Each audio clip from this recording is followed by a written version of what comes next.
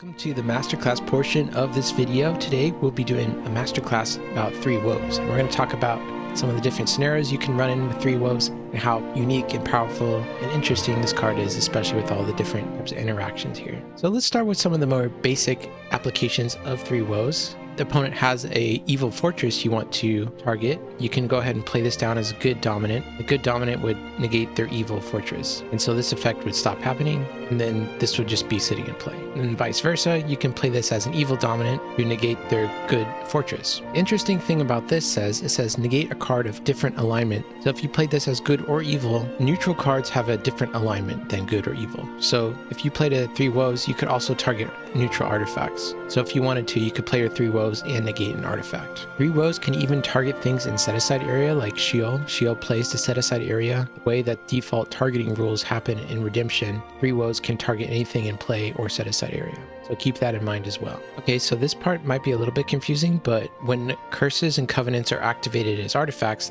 their alignment isn't good or evil, it's neutral. So if opponent has an active artifact, you can use your Three Woes to negate it, even if it's a curse. And like, let's say you played this as an evil dominant and they activated their curse, you might think in your mind, I can't use this Three Woes to negate this curse. But since once you activate this artifact, it's neutral, no matter what you have your Three Woes on, you can negate their curse or covenant. Three Woes can also be used to negate annoying cards in their territories, like territory class characters. So for example, Resurrection Revealer has a really strong ability that negates your neutral cards. So you can play your Three Woes as evil, go ahead and target the Resurrection Revealer, and their territory class ability will stop working. Let's start thinking about some scenarios where Three Woes can't actually negate something. The scenario that I'm first going to talk about is Priest of Zeus.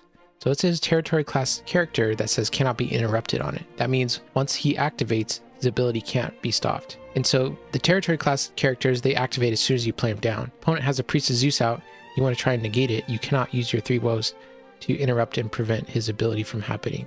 So this would be an example where you can't use Three Woes to negate something in their territory. Something says cannot be interrupted on it. The same can be said about cards that say cannot be negated. You cannot use a Three Woes card to negate a card that says cannot be negated. You also can't use Three Woes to try and negate characters from activating their ability in battle if they say cannot be prevented on it. So let's say you played this card down and targeted their Simeon the Devout because you really didn't want him to trigger when he entered battle.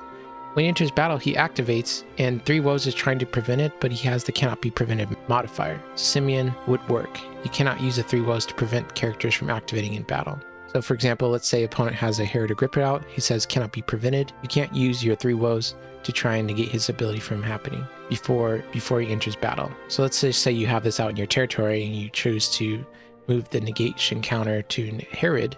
Herod can still enter battle and his ability will happen, because he has a cannot be prevented modifier. However, in battle, things become a little bit different. Let's say you're attacking with a hero and they're blocking with their Herod. After they block, that's when you can use your Three Woes to negate their ability. So even though it says cannot be prevented, it can be interrupted. Three Woes would be interrupting it when you play it in battle. Let's talk about some more limitations of when you can play Three Woes. Three Woes, you can't play it if there's no target for it. So here's what I mean. Let's say opponent is attacking you with the Angel of the Winds, and they're going to try to exchange this hero with a hero on their deck. So let's say they go and swap this hero out for maybe like a guy like Simon. This guy goes back to their deck. You can't use Three Woes to try and target their angel that's not there anymore. That effect has to happen. The angel has to go back to the deck. In order for you to play Three Woes to try and negate it, the target of Three Woes has to be in play. Alternatively, if opponent is using a character like Simon who can convert himself to meek, you can't target his ability to negate it if he's a different type of character. So let's say they attack, they do their ability, and then they flip to the meek side. The meek side doesn't have a special ability, and you can't use Three Woes to try and negate his converting to meek and choosing the blocker. So that's another scenario where that target really doesn't exist anymore. Another sneaky play you can do as far as trying to play around this targeting rule, if the opponent knows you have a Three Woes in hand and they have an Outsiders and a Herod's Temple out, they can activate the Herod's Temple, start tossing enhancements. When you attack and they block with Outsiders, assuming you have the board advantage, they can underdeck, a bunch of things. So let's say I had like a couple different colors out, and normally the underdeck would happen. I would go on the bottom of my deck, and then after that happens, there's a chance for me to play a dominant. Before the battle's ended, there's a chance for me to play a dominant. So I could play Three Woes is good, go ahead and negate that card, and my guy would come back and the battle would be back on. However, really smart opponents with outsiders can actually target outsiders with one of the underdecks. So let's say X was 3. They're like, okay, I'm going to underdeck my outsiders and then underdeck your Shamgar. And so the battle's over. I have a chance to play a dominant, but now I can't play my 3 Woes to target the outsiders because he doesn't exist anymore. The same concept happens with cards like Contagious Fear that actually remove the evil characters from battle. Let's consider the difference between a card like Worshipping Demons or Contagious Fear. Contagious Fear, when you play it, you have to reserve a New Testament human in battle to protect lost souls from rescue. So if you only have one evil character in battle and you play this card, you can reserve this character, and now the battle's like effectively over because there's no more evil characters. There's no opportunity for the opponent to play a dominant to try and negate this card. Once no evil characters are in battle, all evil enhancements go to the discard pile. On the other hand, if an opponent is blocking and plays a card like Worshipping Demons, the battle's still happening. So even though they're protecting lost souls from rescue, you have an opportunity before the battle's over to actually play your 3 Woes and negate this card. Let's talk about another scenario. Let's say opponent has an artifact they activate, Goliath's Curse. They're going to underdeck this card to underdeck a good card in territory. So let's say they're trying to underdeck that to underdeck your Shamgar. You can't play your 3 Woes to negate the artifact because there's no artifact in play. I hope you're understanding this concept by now. Okay, let's talk about another scenario called Special Initiative. Special Initiative happens when your last hero is getting removed from battle. You may think you could play Dominance during that time, but that's actually not the case. You cannot play Dominance during Special Initiative. So let's consider a scenario. Let's say I'm attacking with Shamgar, they block with Priest of Zeus, and then they play the enhancement side of Goliath's Curse to negate and discard Shamgar. Shamgar is being put in Special Initiative. I have opportunities to play good enhancements that can interrupt the battle and stop this, but I cannot play my 3 Woes as good to negate this Goliath's Curse because I can't play Dominance during Special Initiative.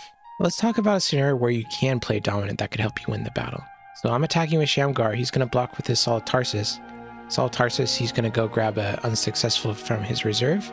And then before he has the opportunity to play enhancements, there's a place he can resolve Dominant Initiative. You can play Dominance while nothing else is happening. So these characters are just looking at each other, and as the active player, you can play a Dominant.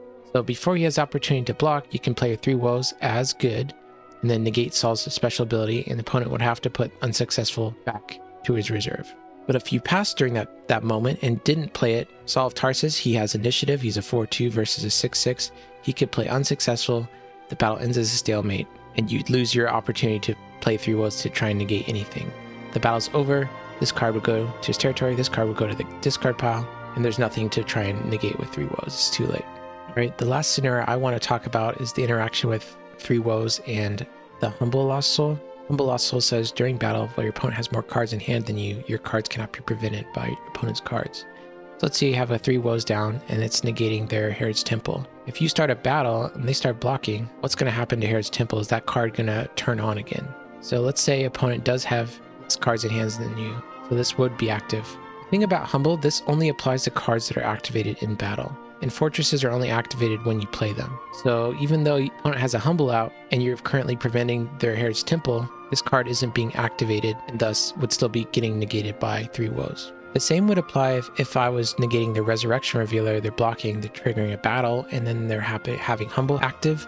Because I didn't play this character or block with this character is not active, and thus he does not gain any Humble modifiers. So just a clarifying point about Humble and how it works with 3 Woes and some territory class stuff. On the other hand, let's say you were defending and you had your 3 Woes on their Resurrection Revealer and you wanted to try and negate this guy. Let's say they attack, now he's in battle, he's be activated, and then he would have the cannot be prevented modifier. So his ability would start to work again, but just for battle. So if they have a card, or if you have a card trying to negate something, and if they block with that card, that's generally the scenario that card would start to work again, and 3 Woes would stop working again. Alright, let's talk about an advanced play you can do with 3 Woes. Let's say it's the upkeep phase of your turn, and you maybe just drew this card, or you've had this card in your hand. You can play this card during your upkeep phase and actually try to negate 2 things at the same time. So let's say they have 2 cards you really want to negate. You can play this out during part of your upkeep phase, have it target one thing, and then this trigger will happen. Each upkeep you may negate a card of a different alignment, so then you can use that trigger to negate a different card. Boom. And so both of these cards will be negated for 1 round if you play this card on your upkeep.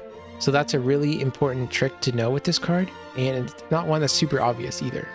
Lastly, I'd like to talk about what happens if opponent removes this card from play. Let's say they somehow play a card that gets rid of this card. Once this card goes away, the negate effects will stop happening immediately. Any cards that were being negated or prevented by Three Woes will start happening again. Three Woes, once that card's removed from play, it stops having an effect on the game.